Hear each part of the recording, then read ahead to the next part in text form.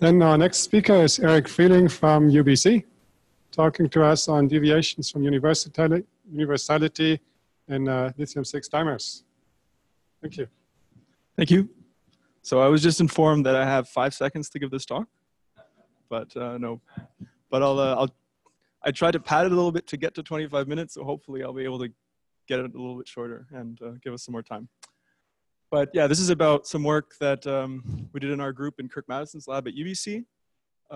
So a lot of the sort of initial stuff was done by Jean Polovi, who was a former PhD student who kind of left this work when it was not quite finished. And then Dennis and I did a lot of the remaining things.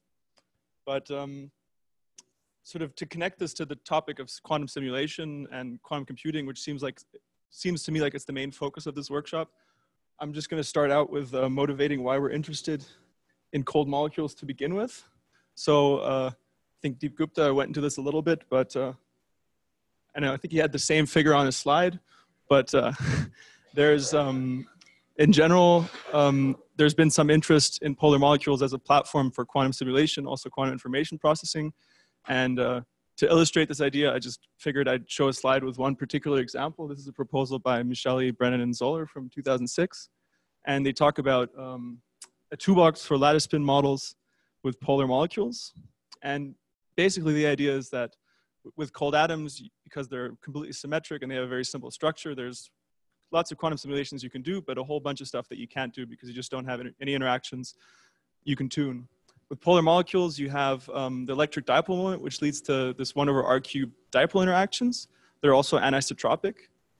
And so that already opens up a bunch of stuff. But then if you couple these dipole moments to their rotational motion, you add an additional degree of freedom you can control. So through microwaves, you can manipulate the rotational levels. And then if you have them if you can control individual sites with microwaves in an optical lattice, you can have spatially dependent interactions based on tuning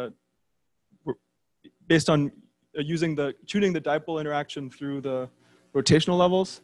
And because if you have spin rotation coupling, you can also have spin dependent interactions. So that lets you simulate a huge class of spin lattice Hamiltonians. So that's all I'm going to say about quantum simulation. But basically, because of work like this, there was a lot of interest in making polar molecules. And the first successful polar molecule, I hope that's correct, was potassium rubidium in Junyi's group in 2009. And they found that those samples were very short-lived.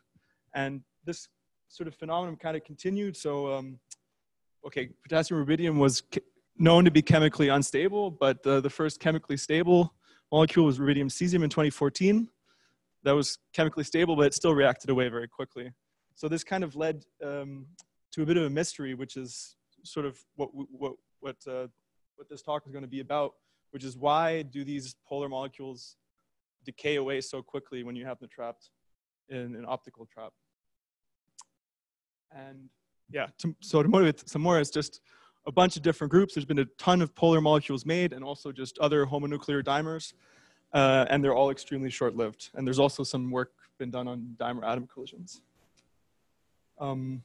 Okay, briefly at this point, I wanted to talk about our particular dimer, which is lithium-2, which we actually know to be chemically unstable. So it might be, it might be correct to ask how this can tell us about short-lived samples of chemically stable molecules. But anyway, so I mean, for this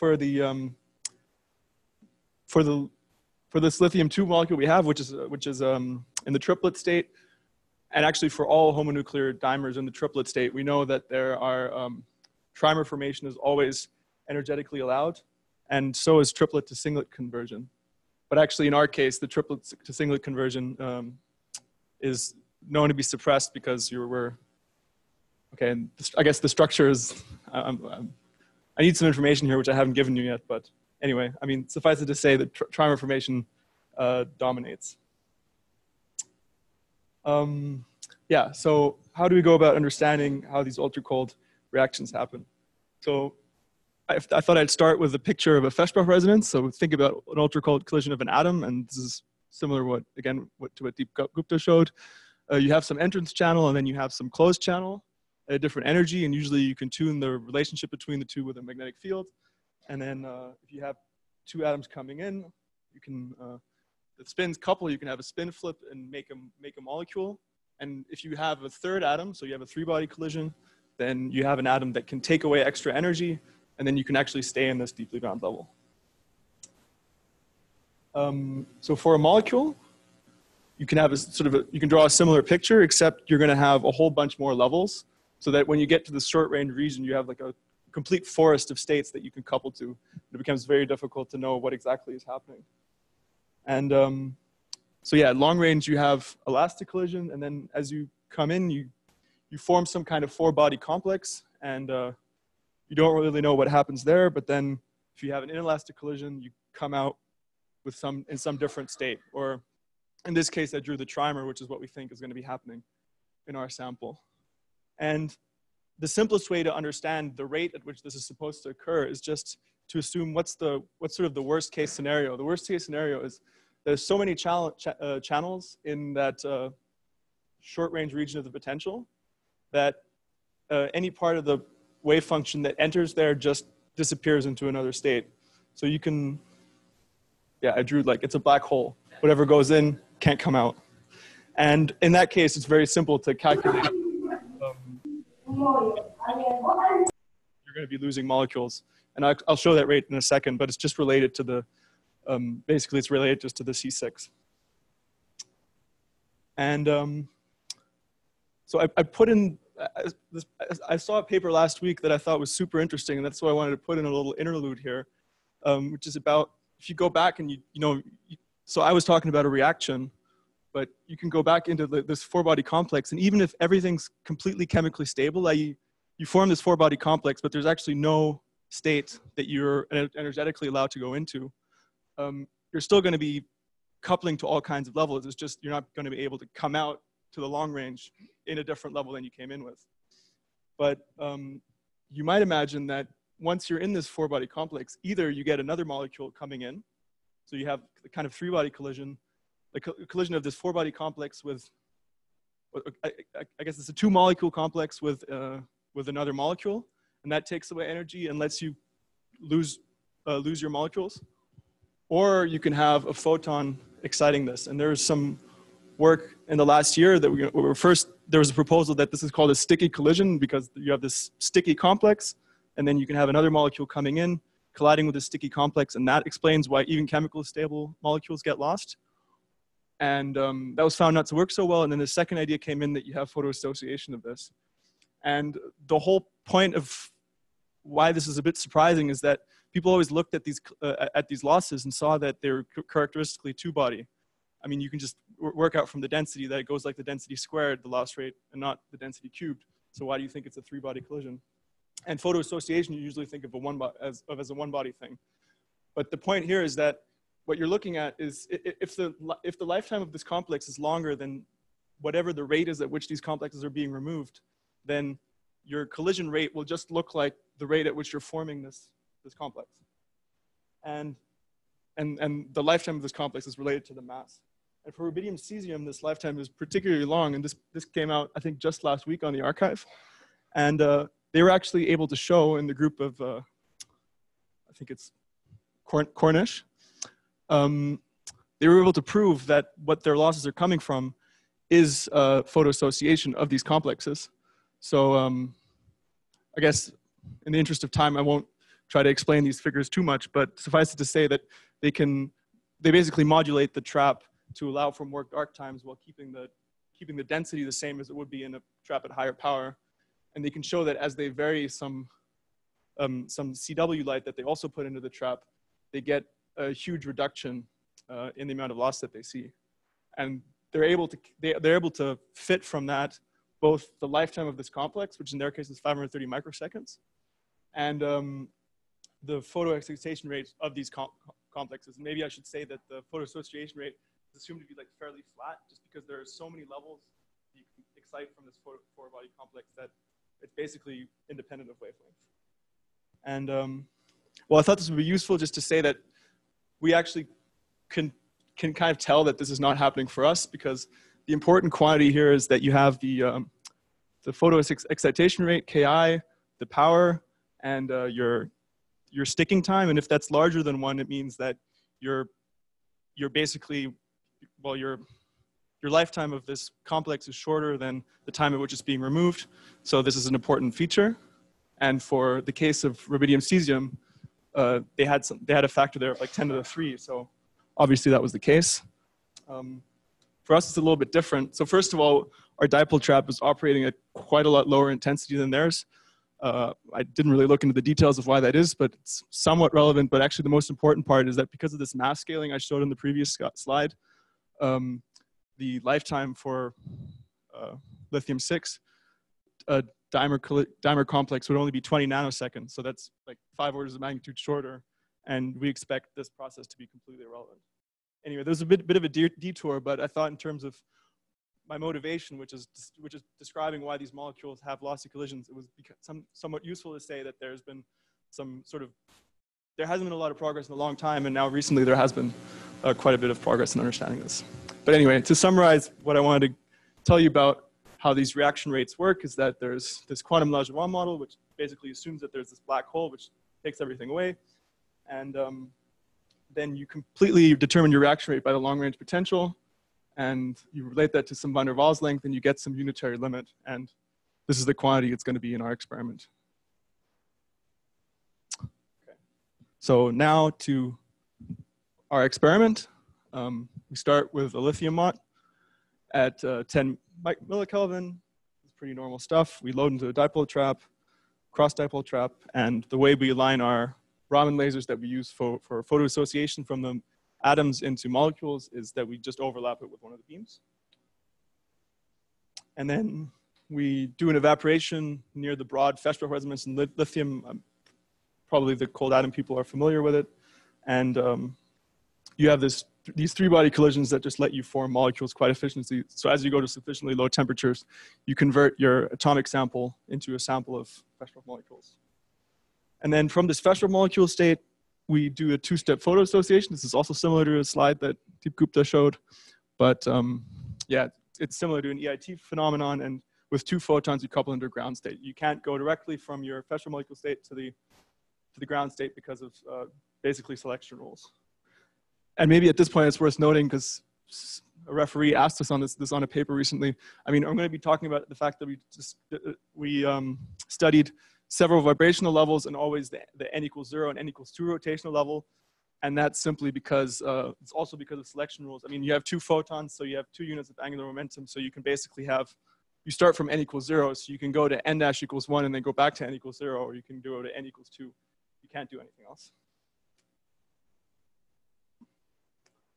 Yeah, and then this is the scheme. So we evaporate to form Feshbach molecules, and then we make the molecules with this 2-pulse sequence. And then we have what we call our annihilator pulses. We just shine resonant imaging light in to remove any free atoms that remain. We wait some time to measure the reactions, and then we unmake it and image to get the time that we have. Okay, there's an additional wrinkle. It's maybe not hugely important, but I haven't seen it discussed that much before, which is that the trap depth for the ground state molecules isn't necessarily the same as it's going to be for your Feshbach molecules. And so we see that by measuring the trap frequency and then finding a power that will match the trap frequency for the 2 levels. And what you see here are dipole oscillations of the atoms or the molecules. So the figure A is showing for the atoms, and I'm just showing like that a 5% variation in the trap frequency is something that you can really easily see, because you might be skeptical as to like how accurately can you measure the trap frequency. But you can see that there's a pretty significant difference when you take this out to 8 milliseconds. And then the second case is just showing that, so the black trace there is the deeply bound molecules, and the red trace is the Feshbach molecules. And all I'm showing is that we're pretty convinced that we're matching these trap frequencies very accurately. And that's kind of important because you don't want to have too many dynamics in your system where there's some kind of breathing modes that you're exciting that are messing up your conclusions about the reaction rate. Okay, I won't bother with that last part there. It's not really that important. Yeah, so anyway, I mean, when you do this 2-photon Raman process, you get a 2-photon transition, and you have some very narrow resonant feature. I mean, the natural alignment of this transition is like 6 megahertz, but for this 2-photon process, it's much closer to a couple hundred kilohertz. And that's how we find the resonance for making this process, making this molecule, sorry. So this is I'm already a little bit slower than I hoped. So I'll keep this part short. I just want to talk briefly about how we model this. So you have your kinetic equation with your rate change in the your rate of change in the density, and it goes like n squared. And we actually know that our elastic collision rate is incredibly low. So one of the ways that we approached this was to fully model the dynamics of the particles, and then we basically bin them periodically. So we simulate the dynamics of the particles, we bin them periodically to extract a local density, and then calculate the loss that way. And the other method, which is somewhat simpler, is you just start from Maxwell-Boltzmann statistics, and then you assume you're in equilibrium, which we know we aren't, but then the temperature will rescale because you're mostly losing atoms from the coldest part of the trap. And you get the system of coupled equations like this. And the only reason I'm talking about this is basically, this one is kind of incorrect for a system, but the results we get are pretty much the same. So I'll just move on to the results. So here are the states that we studied. So this is the triplet potential for lithium 6, lithium 2. And we looked at the V equals 9, V equals 8, V equals 5, and V equals 0, just to sort of sample some range of interest. And we did it for both rotational states in each case. And here I listed just the transition frequencies, and then the PGS over PFM is related to this trap frequency matching I was talking about. So this is just to show that, like, for example, for the V equals 9, the trap depth is basically exactly the same, whereas for the V equals 0, the trap depth is super different. You need to change the power quite a lot to keep the trap depth constant. And so yeah, these are the results, and I'm only showing a few states here because basically the takeaway is that all the states decay exactly at this universal limit I discussed earlier, except for the V equals 9, N equals 0. And so this is the same thing in table form. It's about half the rate, and to be honest, we don't, I mean, I'm going to say some more things, but we don't really know why this is happening. But it appears that it should be interesting because it wasn't expected in any way, shape, or form. So one thing you might ask is, this universal rate depends on the C6. Could there be a large change in C6? And the answer is not really, because for a heteronuclear molecule, you can have you have a dipole moment, and then your vibrational level can strongly influence what the C6 is, because you can have couplings within the ground state. But those are all protected for a homonuclear dimer with no dipole moment. So then you're only talking about all the couplings to excited states, and then because of just the rate, the separations, those tend to be quite small. So the C6 is like basically constant, should be pretty much constant for all the molecular states. So so that can't be the explanation. One thing to note is that at least why the N equals 2 might be at a different rate than the N equals 0 for the V equals 9 is that you do turn on quadrupole interactions when you go to the N equals 2, because with N equals 0, they don't influence anything because you have something that's spherically symmetric. But for the N equals 2, you can have some kind of alignment, so then the quadrupole interactions can have a real impact. I mean, we don't have any way of showing that this is why the difference is, and it doesn't explain why the V equals 9 is different to begin with, but I thought it was worth noting. And one thing we considered is that there's like some kind of large change in the bond length, where the V equals 9 is so much more loosely bound that when you have two molecules colliding, it basically looks more like sort of like a part of the molecule colliding rather than the whole thing, and then you somehow really lower the density of states. And we just did some order of magnitude calculation to show that that's also pretty unlikely, because the difference between the V equals 9 and V equals 8 isn't that big. And the last point, which is somewhat related to the previous one, except I phrase it in a more generic term, is there's some kind of phenomenon which for these loosely bound vibrational states is depleting your exit channel, which just means that there's less ability for the probability amplitude to disappear. And well, we thought about relating this to some change in bond length, which seems to be kind of not really work, but this is just to say that this depletion effect has been predicted for dimer-atom collisions, not really for dimer-dimer collisions, but the fact that it's there for dimer-atom collisions for lithium-2 might suggest that possibly, even though like nobody's worked it out yet, this could be an effect here. But I mean, in summary, this is all things that we thought about why this might be different. In truth, we don't really know at all why it's different, but hopefully someone finds it useful. Yeah, so in conclusion, we performed stirrup to create lithium dimers from an ultra cold gas. We think we have strong evidence that we see trimer formation just because for the ground state, there shouldn't be any other loss mechanisms, because we exclude this possibility of photoassociation, and we observed universal reaction rates except for one single state, and we don't know why. So, thank you.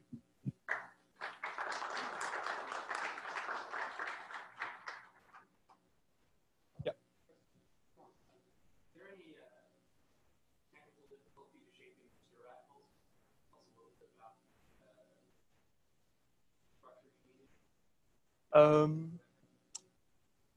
Yes. So,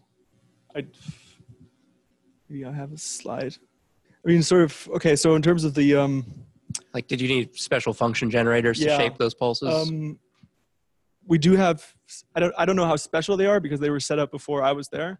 We have function generators that shape the pulses. I mean, I think sort of generically, we had to accurately calibrate our acousto-optic modulators to basically get an accurate curve, you know, for power versus, like RF power versus output power.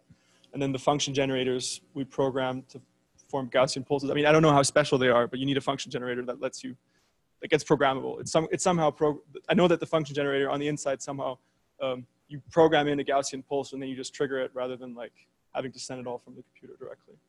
Yeah. And I mean, this is, in terms of special infrastructure, this is our locking apparatus, which is, okay, I mean, I'd probably have to explain quite a bit, but I think that's something that's quite intensive for people to do as well, because you need those two lasers to be phase stable to each other. Yeah.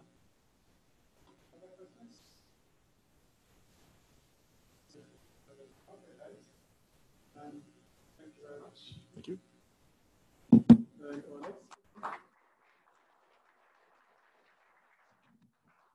Next speaker is Dr. Frieling from the University of Alberta, working on products of data and total quantum memory and concept. Thank you.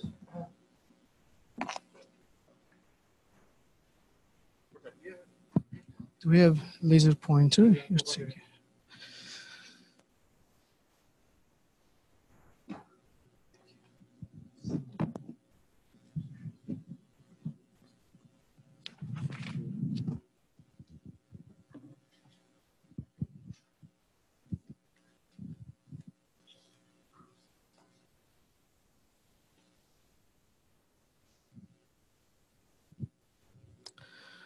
Thank you very much for giving me a chance to give this presentation here. My name is Erhan Saglam Yürek. I'm a postdoctoral researcher in the ultra-cold quantum gas laboratory led by Professor Lindsay LeBlanc. So I'm kind of representing our group, like one of the talks that from our group today. So I will present our efforts towards building a practical quantum memory using boson-Stein condensate. So my outline in this talk will be like as follows. First, I will briefly describe quantum networks and why do we need quantum memories in quantum networks. And I will just briefly mention the state-of-the-art quantum memories. And I will describe our approach, like Outlier sounds memory in boson-Stein condensate. And I will just conclude my talk with some future work. So, like I start with the general picture, like big picture. As we know that quantum information science promises technologies like that brings unprecedented computational power, unbreakable secret communication, unbeatable precision. So while each of these technologies are progressing independently, one of the ultimate goals is to combine them under a single global infrastructure, so-called quantum internet. So the concept of quantum internet actually is similar to the internet that we use in our daily life. On the other hand, the way that it works quite different.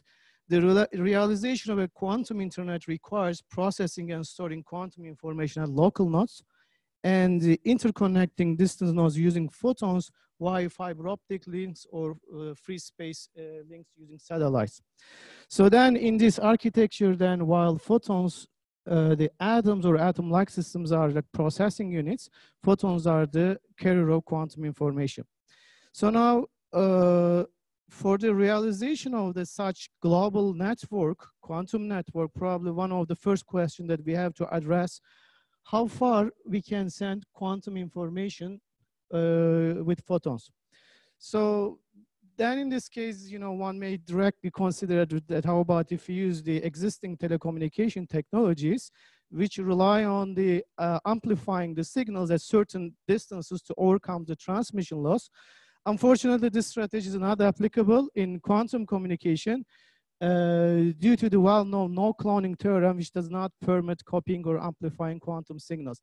So then second strategy we may consider just the direct transmission of photons from A to B. So, and then using, say that the standard fiber optic links having the loss only 0.2 dB per kilometer. However, if you think about the distance like 1,000 kilometers and so, the situation will be quite dramatic, like say that we want to send photon here at the rate 10 gigahertz. And then to get on the one photon, we have to wait approximately 300 years to get the photon at point B. So obviously this is another practical solution. So other strategy we may consider is just quantum teleportation. So we just get assistance, you know, some quantum mechanical phenomena.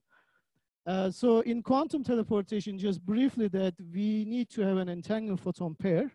And again, this is our target state at A. So we perform Bell state measurement with the photon that we want to send that information to B, and then with the one of the member of the entangled photon pair. So this we perform a Bell state measurement, which is basically overlapping them or interfering them on a beam splitter. So upon successful Bell state measurement, we need to still send classical information point B, some unitary transformation, but at the end we can successfully transfer quantum information from A to B without direct transmission. Although it looks like a fancy way of transmitting quantum information, one can argue that this is still not solving our issue, because if you put the source here, the photons, entangled photons this time have to travel, you know, quite long distance here. On top of this, these sources actually, they are probabilistic in nature. So they do not generate photon pairs and every time. It's really like only a few % of the time. And also Bell state measurement in this format is also probabilistic, even maybe this is worse than that. But fortunately, we can still utilize the idea of quantum teleportation for long distance quantum communication. So now that we sort of adapt the concept of the repeater that's already used in the classical communication. So we divide this communication channels, many small segments links that I call that elementary links, and I show only 2 of them. Then in each elementary link, we have 2 entangled photon pairs. And then we have, again, 1 Bell state measurement station and 2 quantum memories that can store quantum states of light, in this specific case, entangled state of light. So now what we do is that if we perform Bell state measurements successfully here, we can actually establish entanglements at point A to B. This is called entanglement swapping. It's sort of teleportation of entanglement. So now, once we establish entanglement now with our quantum memories, we can store that information and wait until all elementary links establish the same entanglement. So now, once we have all in elementary links established, entanglement is established, we can perform final Bell state measurement between the elementary links, and in this case, we can distribute the entanglement across the entire communication link. And then we can do our standard teleportation if we want. So this is this structure relying on the entanglement swapping and quantum memories. One of the few solutions for long distance quantum communication is called like the quantum repeaters. So now that remember that our question, how far we can send quantum information now, translates into how long we can store quantum information. So now if we just take an example, like two elemental links over 1,000 kilometers, and if we consider the speed of the light, we can see that to do something really useful, the minimum level of storage time, we need 5 milliseconds. So we cannot do with any, all optical technologies such storage is such long storage time, like fibers, low loss fibers, whatever we think, just storage time always will be a couple of microseconds and so on. So now the only option that we use to use atoms. So in atoms, we have two possibilities. One of them is that we can use the optical excitation, like we can map the coherence between ground and excited levels. It can be even on the order of milliseconds.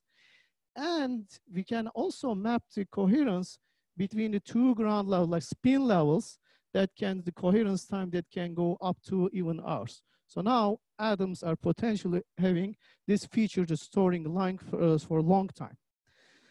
So, however, this is just long storage time is just the one part of the story. For quantum memory to be useful in this architecture, we need also high efficiencies. And also we need to them operate at fast rate that for communication purpose, that means at the same time that the broadband memories that we need. And also we want them to operate with high fidelity or noise free. That means that we can store really entangled state of light or in general quantum state of light. So now actually having all those four features like at the same time is really quite difficult. We need to engineer light matter interactions to obtain all this simultaneously and to use really quantum memories in this repeater structure. So now with this motivation, such a practical memory, to develop such a practical memory, there are a variety of the proposals. The one side of this proposal is just atomic platforms, another side interaction protocols. So now by using the combination of the platform and protocols, we can develop like hopefully practical quantum memory. So I can't probably go over all details of that, all this platform protocol, but I can say that each of them has advantage and on the other some disadvantage. Just briefly, if you take a look at like, for example, warm atoms and laser-cooled atoms, they are limited with thermal motion. It can't just go beyond a few milliseconds if you want to store the light in this system. So now, rarer-doped solid system sort of just solves this issue because the atoms in solids like stationary. On the other hand, they require cryogenic operation, but beyond that, there are lots of interaction of the atoms with the lattice, even the interaction between the atoms not really easily controllable. And then it requires also some spectral engineering in this system, and it's really hard to do that with these materials like to get really something practical. And the single atom in a cavity is another approach that we can use really strong light matter interaction in cavity, but building such a cavity is really very demanding. And then also to achieving really strong coupling for efficiency is something very challenging. So if you look at the protocol aspects, so I just put the most popular three of them. They have some advantage, disadvantage. For example, EIT with the well-known example and the off-resonant Raman scheme, they are very good for storing long pulses, but because of their adiabatic operation, they are not suitable for short pulses. So there is this atomic frequency comb approach, for example, is very good for storing broadband light, but on the other hand, really preparing this system is very difficult. So like, as you see that, there's all like these systems, like somehow some inherent disadvantages, like limitations to make really this practical quantum memory very difficult. All right, so this is like then so far that's, almost 2 decades of the research with quantum memories, there's still no suitable combination of platform and protocol for high performance quantum memory. So now our approach here is that we are proposing here the Outler-Tom splitting protocol, which we recently proposed this one in Bose-Einstein condensate. So now let's just take a look at briefly these elements. So now why Bose-Einstein condensate is good for storing light? I can tell the 2 main reasons is that one is that, like, as you remember in cold laser-cooled atoms and warm atoms, the thermal motions, the delimitation. But we can, if we go to this ultra cold regime, in the BEC regime, we can actually suppress the thermal motion and we can increase the coherence time. So the other thing is that the light matter coupling strength. Actually, this is directly related to density. And then we know that in BEC regime, we have very high densities, of course, in this context. So now, in this case, an optical depth is proportional to the number of atoms and interaction cross-section, and we can have really like small interaction cross-section, and directly it affects the efficiency of our memory, which is exponential dependence. So for two reasons, really, BEC is a really perfect platform. So, just I want to briefly just review that what experiments have been done before with BEC, like for quantum memory purpose. Interestingly, like the BEC is one of the first platforms that's proposed for quantum memory, but there are not many experiments that you probably all know that this is the first experiments by done group of Li and Hao between 1999 and 2009. So they demonstrated the ultra slow light effect by taking advantage of the density of the BEC, and even they demonstrated the coherent nature of this process. And they extended the idea that then they demonstrated the manipulation of light with the matter wave property of BEC. And then also in 2009, they showed that the storage times can go up to 1 second, which is quite impressive. So if you just take a look at this, just briefly, that all this, what is issued in this experiment beyond the 1 second level, that first that they use the EIT protocol in all experiments, and the pulse duration, because of the limitations like that of the protocol, mean that on the order of microseconds, and efficiency is like 5 to 10% and so. So now also this experiment done in the classical domain in a way that the photons contain several photons, in contrast that we need really in single photon level and preferably non-classical light for quantum communication purpose. So now in 2011, between 2011 and 2002, Gerhard Rampe's group at Max Planck Institute, they also demonstrated the BEC memory. They show that they can store polarization qubits in BEC with very large fidelities. And also even that they demonstrated the entanglement between a Bose-Einstein condensate and a single atom by means of the photons. They store the photon, and then by means of that they established the entanglement with a single photon. So the one big thing is that with this experiment that everything is in the really quantum domain. And again, they use the EIT protocol. Pulse durations are a little bit shorter, but still like on the order of, the fraction of microseconds. Efficiencies in the real demonstration 15%, but they claim that they can go up to 30%. Memory lifetime is a little bit shorter, of course, compared to the other experiment, 0.5 millisecond. But overall, like, there's pretty like the important progress. So now, then I keep mentioning the EIT is like not suitable. Now, why is it just? I just want to explain a little bit here to remind you that how that the EIT works. So we have this generic 3-level system, right? And then we have a probe pulse here, and then weak and preferably at the single photon level, and then relatively strong control field. So this control field just makes a transparency window within the atomic transition. So now the catch point is that we should just select the bandwidth of the photons that fit inside.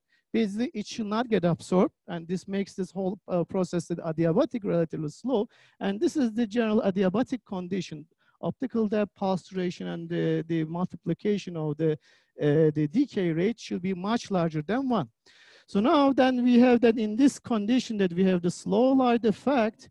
And if we just switch off the control, we can stop the light completely. And then we just switch back on, we can retrieve the photons. So now, as you see, that is like really works very well for the long pulses. That real, the definition of long means that it is longer than the coherence time of the excited level. So, or the inverse of the decay rate. So now in this case, optical depths like even 100 here, but you can really reach like 90%, more than 90% efficiency, and everything is really great. And control power just almost the order of the decay rate of the atoms is also pretty good. And if you consider broadband EIT memory, so now the one thing is that it's that if you want to have this large bandwidth, it just automatically puts us to Adler-Towns splitting regime. So now we don't have such a narrow transparency window.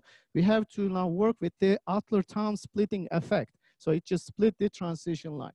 And to provide sufficient slow light, slowing down the light sufficiently, we have to really increase the optical depth a lot, like as you see here. And then here that this is only 10 times shorter than the coherence time of the atoms. Like for rubidium, let's say around 5 nanosecond pulse storage. And on top of this, if you look at the control power, it has to be like 2 orders of magnitude larger than compared to this case. And so extremely demanding. It's possible to store short pulses, but very demanding. So it's not only the matter of the demands. So now I mentioned that we need to have reliable operation, noise-free operation, and photonic noise in this system scales with the optical depth and control power. And then in this situation, we expect also a lot of noise. So now, our proposal is this. Now I kind of put in comparison here, broadband Adler-Towns memory that we propose and the broadband EIT. If you look at the spectral domain picture, that you see that now absorption line just overlapping with the probe. That means that process we have is not anymore adiabatic, it is non-adiabatic. And then conditions change quite a bit, much relaxed. And then to store the same the photon with the same bandwidth, we have to have like that, we should have 6 times less optical depth. It's like already just makes big difference. And also control power that you see that there's quite a bit difference because we don't have to split this transition line that much, like because we are absorbing. So now, and the operation of this memory scheme is very simple. During writing and readout, we have to make sure that the pulse area for the control pulse is 2 pi. So now, why it is, you may ask, because we don't want to leave anything in the excited level. Just if we provide this condition, everything just mapped to the spin level.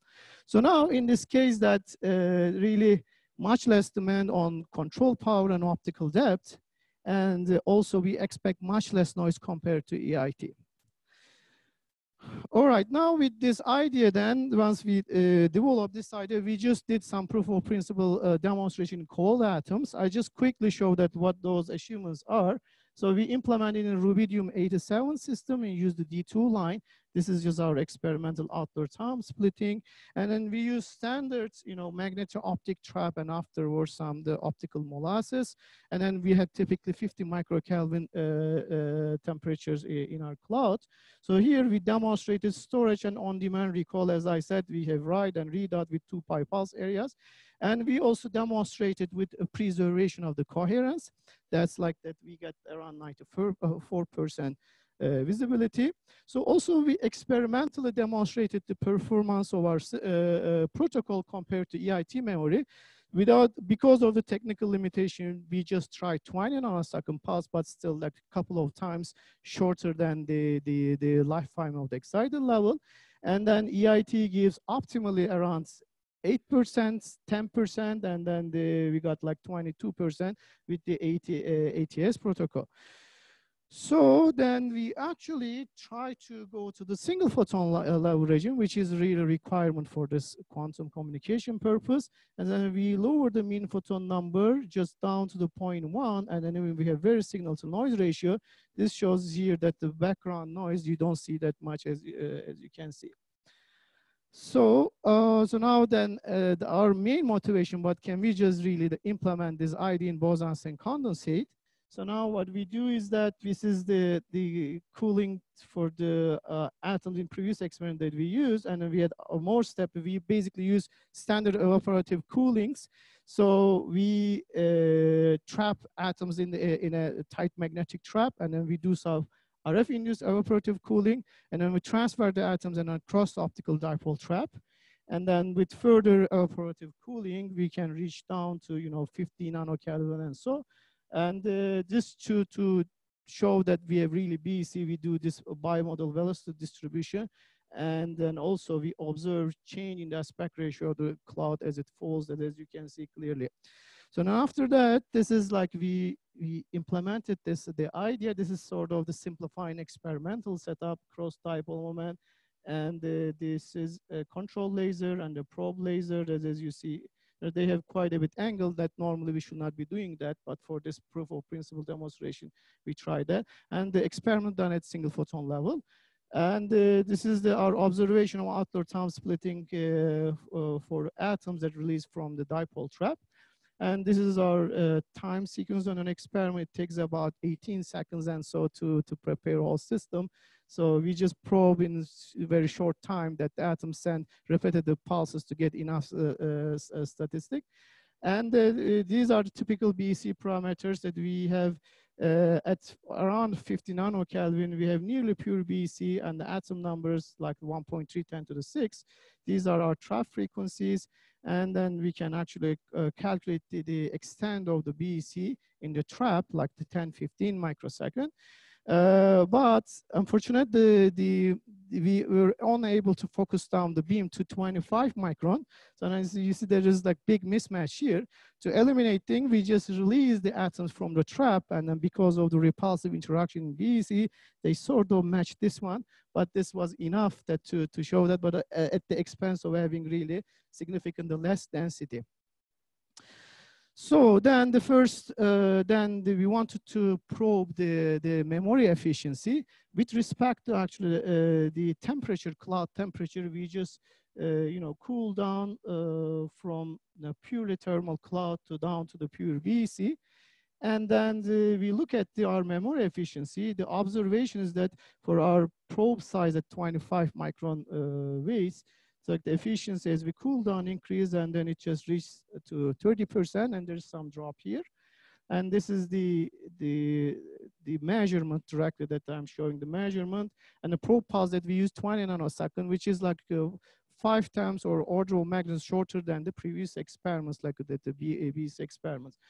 So this is now we wanted to understand, of course, to see that really, do we really benefit from the large density of the BEC? We simulated the experiment. We got pretty much the same behavior, and then you see that when we have the larger beam waist, just efficient directly goes down. So it sort of indicates that sort of we are matching the size of the BEC. Oh yes, exactly. Yes. This is like in that case. This is like the drop is once we have that almost 45% like the BEC fraction. Then after it starts to, so this is at pure BEC, we get around 14% efficiency. So now we just wanted to understand that how that it relates to density and atom number. So with that, after simulating the experimental results, so now we just see this is the blue one is the atom number. So as expected from the evaporative cooling, it substantially get lower. But we see that the BEC density increases, total density as well as increases. Of course, there's a little bit thermal, the component thermal density much less than the BEC. And then here there's a small drop that we can see, but we see basically the competition between the atom number and the density, but the density wins here that just, we see that larger efficiency here. So that drops also related to the total density somehow drops goes a little bit lower because we have no thermal component. So the second thing that we wanted to probe the memory lifetime, and in a similar way that we just change the temperature and we look at how much it changed. So now we started with here like the 6.2 micron pure thermal cloud, and we go down to the BEC regime, and it just changed from increases from 2.4 to almost 15 microsecond.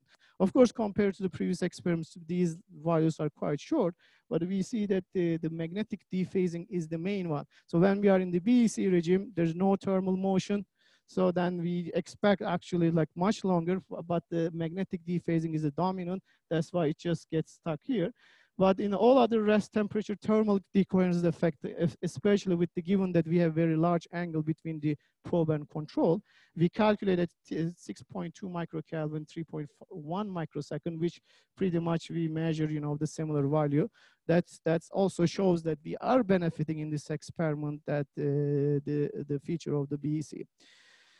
So we also tested that the noise level, our memory, and then this time we did storage in the pure BEC, And then we lower the mean photon number down to 0.2. And this black things that you see, the noise count that we get, like pretty much we don't get any noise. That is also another advantage. Again, smaller control power and less optical depth is that results in that. And also we have a little bit large angle compared to the other experiments. This is for almost the final thing. So now we sort of really probe that we take advantage of BC under in limited condition, given that we have, you know, the beam size is still quite large, but we ask the question, how about if we lower the beam size? If we achieve that, what will happen? What will be the performance? And then let's look at first the memory efficiency. So with that memory efficiency, really we expect like the close to more than 90% efficiency for the storage of 2.2 nanosecond pulse, like approximately 200 megahertz bandwidth. But when the beam size should be like around like the 1 micron or 2 micron as people using, the optical tweezers experiments. So now other thing is that we looked at the bandwidth scaling, how we really benefit this ultra coldness in this regime. As you see that when we cool down the temperature, that we expect to get really larger and larger bandwidths. It's like fraction of gigahertz. Really, it just makes this system suitable in general for fast operation. And the memory lifetime, imagine that we suppress this magnetic dephasing, a lot of people did it. So in this case, there are two main, actually there are more decoherence mechanisms, but two main decoherence mechanisms in relatively short time scales, the thermal one. And then also in the BEC, then this time we have this inelastic collisions. So that just becomes a role. But on the other hand, these, like we just calculated that the time scale, that we expected a few hundred millisecond, 250 millisecond range, that it just becomes really the effective. And if we had only thermal, say that, let's just go only 20, 30 milliseconds. So we would be seeing really directly the benefit of the BEC in terms of the memory lifetime. And the final thing is that this is noise scaling. As I said before, that when we want to have the large bandwidth, it requires large optical depth for all memory protocols. And then it requires also large control power. So now we just look at for these bandwidths, if we could implement EIT optimally, and if we could implement ATS, what would happen the relative noise strength? So there are many different noise mechanisms, but we just took the one four-wave mixing noise, which is the most common one. So four-wave mixing noise is just scaling with the fourth power of the Rabi frequency, control Rabi frequency, and the hyperbolic sine function. There's a chi parameter here. So the chi is proportional, again, optical depth. And if you just simulate it with respect to bandwidth, again, optimal means that we just really get the best possible efficiency. So now this is the noise scaling of the EIT, and this is the ATS memory protocol. And as you see, in every point that we have at least 3 to 4 order of magnitude difference in the noise. So that we want to also calculate really what will be the impact directly in the measurements that we would like to do. So this is like my conclusion. Like I probably should mention what are the future steps. We would like to obviously demonstrate a high performance quantum memory, and the main thing that really matched the size of the beast, at least in our system. And also multiplexing, I didn't mention, is another important feature for quantum communication. We would like to add that feature. We would like to explore the processing capabilities of the photonic quantum information processing capabilities of BEC. And then one obvious direction that interfacing with non-classical light sources. And also another obvious direction, probably using an on-chip BEC with portable design, that we can really have truly practical quantum memory. Thank you very much.